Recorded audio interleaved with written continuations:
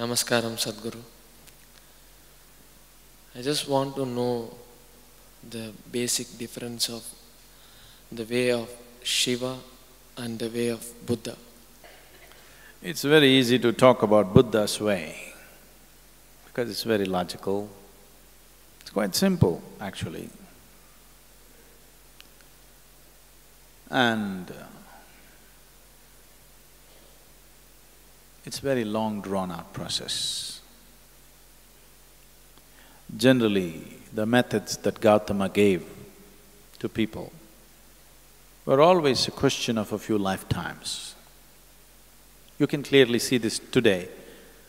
The Buddhists are always talking about this, particularly the Tibetan Buddhists, who are the best-known Buddhists in the world today for whatever political reasons.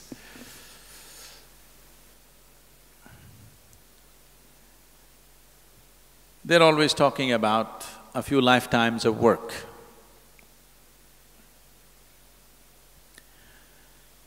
So if you have that kind of patience, that you're willing to work for a few lifetimes, Gautama's ways are very efficient, very logical, scientific, step-by-step process that one can take, because this is a path of awareness.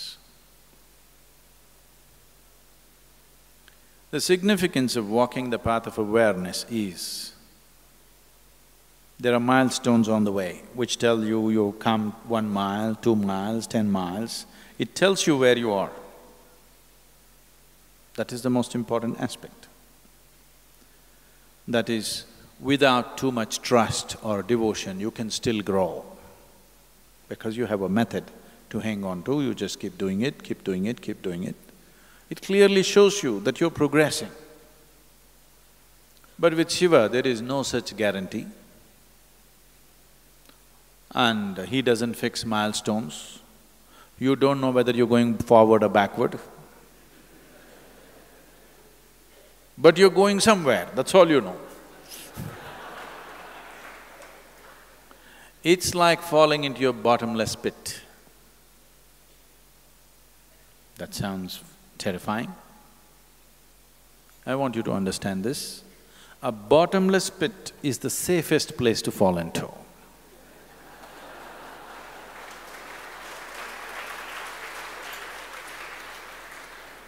A pit with a bottom is dangerous.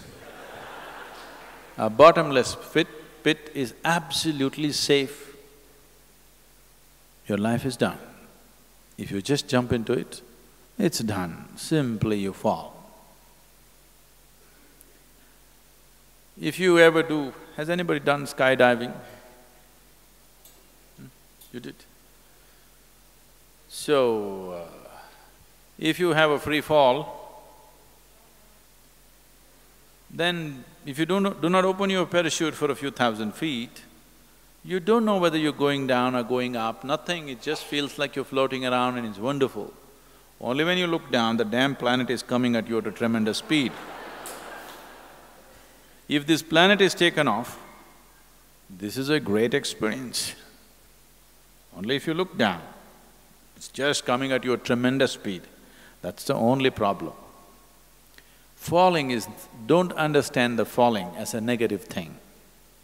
Falling is a great thing. Did you ever fall in love? Only when you hit the bottom, then it gets bad. If you fell into your bottomless pit, then there is no problem. So Shiva is a bottomless pit. His methods are very different. But you cannot limit him that way because with 7 different disciples, the 7 Saptarishis, the celebrated rishis of the yore, he taught 7 basic ways in which a human being can explore his consciousness. From these 7, in multiples of 7, it went further, and 112 different ways he explored, and he said, this is all. There's a beautiful story no time for stories. So, he expounded 112 different ways as to how a human being can attain to his peak. And these 112 are the 112 chakras in the body. There are 114, but two of them are outside the physical body. He left those two and he said, 112 different ways of attaining when you're embodied. That means every chakra in the body, every meeting point of the energy system, one particular way of attaining. So he did not leave anything out. So Buddha is a small part of his work. I want you to understand. Gautama himself didn't go simply sit in the forest. The 8 years of his sadhana, he spent with various teachers across the country. And the whole spine of this spiritual process, this knowledge, has essentially come from Shiva. Wherever it is, whichever part of the world it is, the basic spiritual process comes from this spine, and it's been taken to different parts of the world in so many different forms. They look so different because these 112 different ways look absolutely different from one another. So what is the difference between Shiva and Buddha is not an appropriate question. Which aspect of Shiva did Buddha explore? He explored the path of awareness, which is one aspect. It's very unidimensional, but the significance of Gautama Buddha is, he's very scientific, clinical. He appeals to the logical mind. But he's like… He also said like this, many times he was an ascetic, he just sat, unmoving. But many times he was mad, dancing, drunk. He was in all kinds of states because he didn't limit himself to any particular dimension. He just explored every aspect of life. So what you call as Buddha's way is just one aspect of these 112 different ways. And so many others have brought so many other aspects, but individual ways.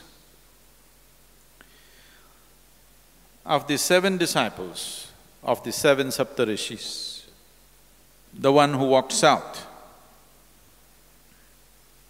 South means anything south of Himalayas is south. I'm talking to all the Mumbai people.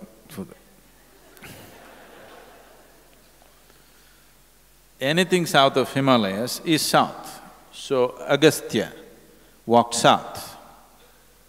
And he became particularly active beyond the Vindhya mountains. You know that story about Vindhya mountains bowing down to Agastya Muni and he never came back, so… You know that story? No. You must learn something about India. So particularly the Deccan Plateau, he spread himself in such a way, every human habitation in Deccan Plateau he touched. Wherever you see, you will hear something about Agastya Muni. And he started this action for rural rejuvenation. He did not leave a single human habitation. He brought spiritual process to everybody's life, the whole population. They say he lived over 4,000 years. We don't know how long he lived, but definitely his lifespan was not a normal span of life, it was extraordinarily long. When you just calculate the mileage that he covered, if you had put a speedometer on him and seen how many miles he covered, you could see it's an extraordinary length of time. We don't know whether it's 400 years or 4,000 years, people say it's 4,000. But definitely he lived very long. And he touched every habitation and made sure a spiritual process became a living reality for them. We are still enjoying his work, I want you to know. the southern part of India, is still enjoying his work. A certain, without knowing why, a certain level of settled nature that you see is his work. Because he brought yoga into people's lives without a label, without a format, just like life process. As you wake up in the morning, brush your teeth, cook, eat, all this he made it into a spiritual process, and we are still enjoying the benefits of that. If you look at any spiritual process anywhere on the planet, you will see it is not outside the 112 ways in which Shiva explored this. So comparing Gautama and Shiva is inappropriate. I have great respect for Gautama. He's a great being, no question. His work is phenomenal. He caused a huge spiritual wave, which is still on after 2,500 years. But it is not comparable. It is no way comparable. All we can say is, Shiva's work contains Gautama's work as a small element. It is less than 1% because out of 112, Gautama explored one. And the important thing is he marketed it well and he encouraged thousands of people to take the path. That's his success. But Shiva is a little too inebriated to do marketing. You should do marketing for him. He is he won't do marketing. But still, generally it's believed, this is somewhere 40 to 60,000 years ago that he started his work. But after 60,000 years or 40,000 years, it is still alive, you can't kill it. You still can't kill it, isn't it?